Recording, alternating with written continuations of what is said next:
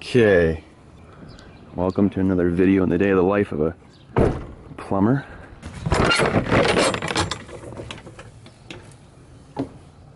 Main water stop was buried. The city found it for us. I have it turned off. Got a magnet on the end of my tape measure.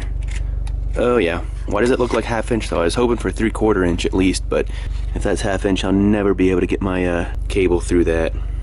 Anyways, expect the unexpected. You won't be surprised. Well, as it turns out, you can see I am very surprised as I started feeding it through in the existing galvanized line. It's a struggle, you can see, poking it in, pulling it back, poking it forward, pulling it back, slowly moving forward. So, suffice to say, I was pleasantly surprised it kept going.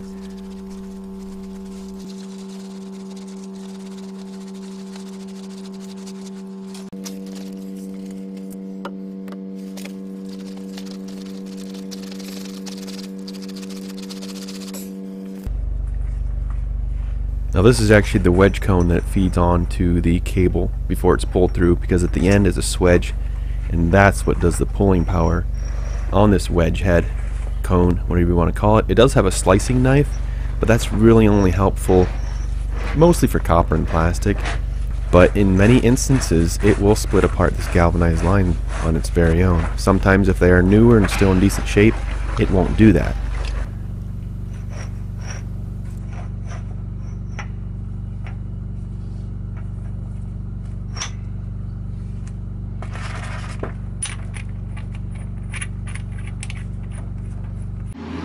Of course, we got to deal with roots now. Must have been a great big tree around this water stop. Stopped it. Stopped at 90 or stopped it at a tough spot.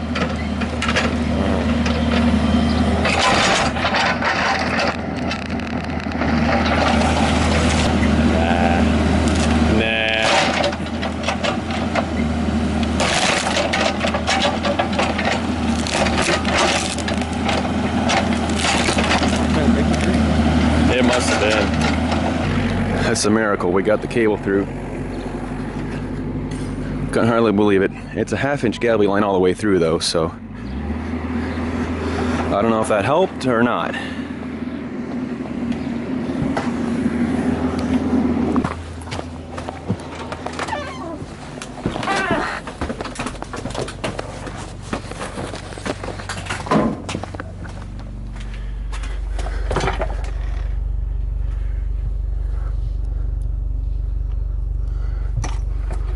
Gotta see if there's room in here for the head to go through. I don't know what's up with this. Oops, I left my flashlight on. The battery's gonna die for sure. It's nice, it's rechargeable. It's a NEBO SLYDEKING, S-L-Y-D-E. Feels like there's all scads of space in here for that. Guess we'll find out. Alright, I'm going to try to flare this copper line. Okay, so quickly about that hole that I was trying to open up with my little long pry bar. Quick note about that. It was pretty futile to do so, and shortly thereafter I got a core drill set up, a diamond core drill set up, about 3.5 inches outside diameter for the core drill bit that runs on my hole hog, of all things, with a water adapter to keep the dust down and keep it clear, you know, as you're going. That works out phenomenal compared to this. Obviously you learn as you go. Here I am flaring on the end of the copper pipe. I actually don't have a flare tool that clamps around and a cone inside of it, and maybe they don't make them, I don't know. But this is actually part of the kit that you can get for this pipe slice system. It threads on the end. There's a couple different attachments that thread on the end of this wedge cone. This is meant for copper. There's some for poly. Alright, are you able to pull? Can you hear me? Let's see what it does. Okay, now comes the moment of truth. Ladies and gentlemen, you're actually going to experience my camera falling into water. And here on out, it's really muffled. The picture quality starts deteriorating because it gets all juicy with whatever's in the water. But this is the very, very first pull through galvanized. Watch it. There it goes. It kind of split open the end of that galvanizer. Very first galvanized we did. And you can actually see it splitting open the galvanized because it's old enough and it is solidified in the ground enough to actually stay put instead of pull through. Now, when we do get to a coupling later on, it will not be able to slice through the coupling, of course. Actually working.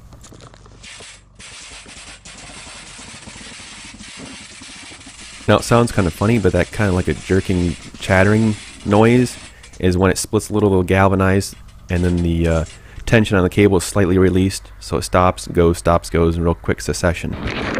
Made a little bit progress.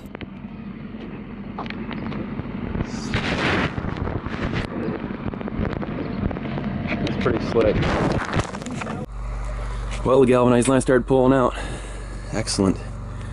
I gotta call my excavator though. Hey, hold up! We almost kinked this line up. I should have got you on the phone first, but are you resetting?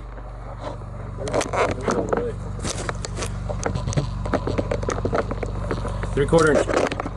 3/4. Oh, you got copper out to the street? Yeah, we're past the stop. Sweet. All right. 6 times the charm, as they say, right? Right.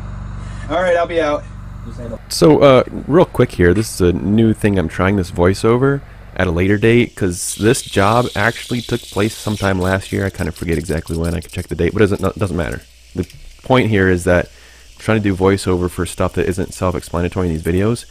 As you can see here, I actually cut the copper, put a sleeve in there, because at a little bit after this, I do fill that hole in with hydraulic cement, and of course that's to separate it from the copper. You make sure to ream it, always make sure to ream it. I don't care what they say, ream the inside of your copper pipe. That prevents cavitation as the water flows through it, and prevents premature failure of the pipe and fitting in that area. ProPress, so I've heard that ProPress isn't allowed in some places directly on the service line, but nobody cares here. I'm not sure what the problem would be, but makes it nice that we can actually do that.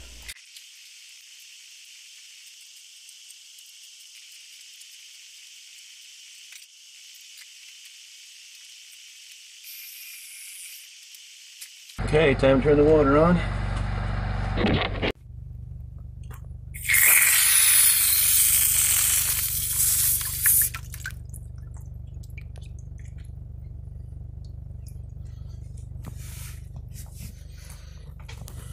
We did it. Wow.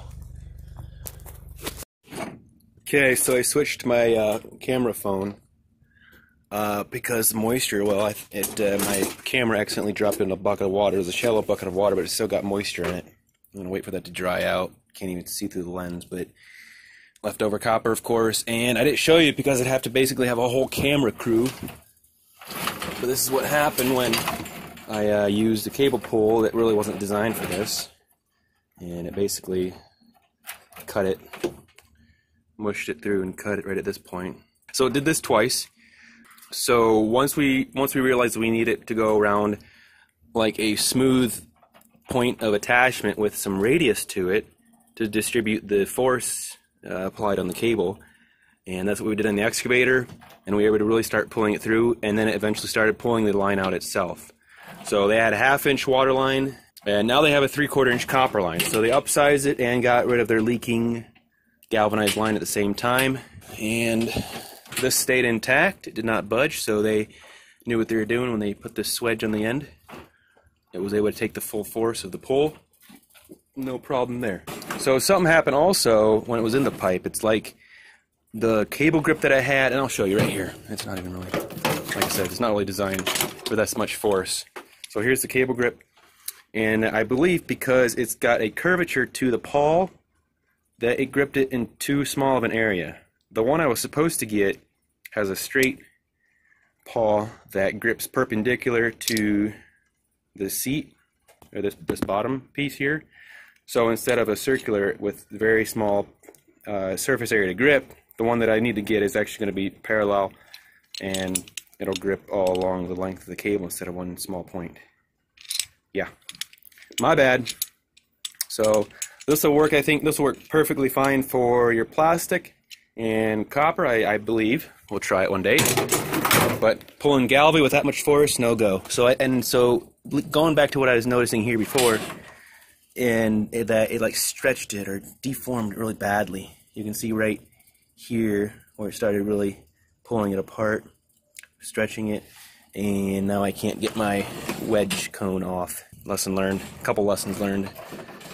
But all in all, I was surprised that it actually worked out as well as it did, despite, you know, having progressively shorter lengths of cable as it split apart in itself. Fortunately, it split apart up on the street, and we had plenty enough to attach to make another run, and it turned out in the end. So this wraps up another successful trenchless water line replacement. Just had to dig a hole here, of course, by the meter. Well, there's no meter. The meter's inside. This is simply the water stop. The city actually came out, got us a new tube and a new valve. He replaced it while we had the trench open. This corner of the house, underneath all this,